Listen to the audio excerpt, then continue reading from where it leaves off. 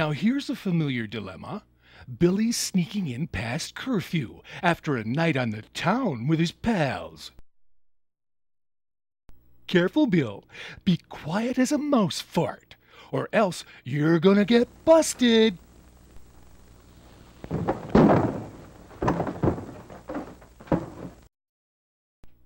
Oh, way to go, Bill. Here comes the old man.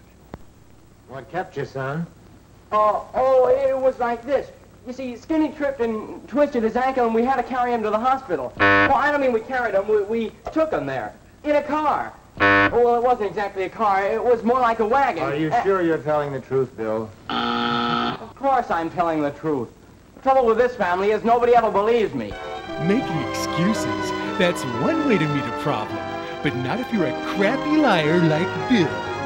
Now, here's another way. What kept you, Bill? Oh, sorry, Dad. I was fooling around with the gang, and it was 12:30 before I realized it. You know what we all agreed on, don't you? Yeah, anyone who comes in late can't go out again for a week. That's right. It's too bad, but... Oh, that's all right. It was my fault. Good night. Good night, Bill. Well, that didn't work. Bill got his keister grounded. Now, look at possibility number 3. Where were you, Bill? It's none of your business. I'm not a kid anymore. I'm old enough to take care of myself. Now listen, and beginning now, that's just what I'm going to do. Now... And I'd like to see you or anyone else try me. Now, that's how you take care of business.